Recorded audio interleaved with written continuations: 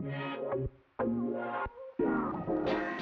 know, additive manufacturing really started out as a prototyping technology. It was really only good for 1Z, 2Z parts that really didn't fit into the manufacturing space.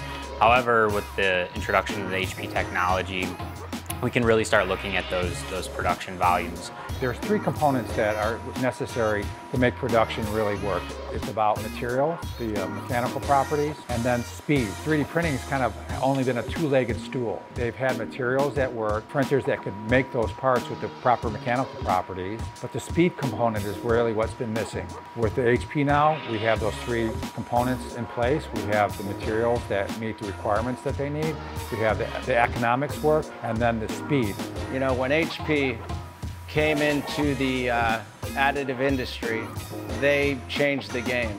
The way the HP technology works, we're able to turn around thousands of parts in a couple of days. Because you don't have to get the tooling made.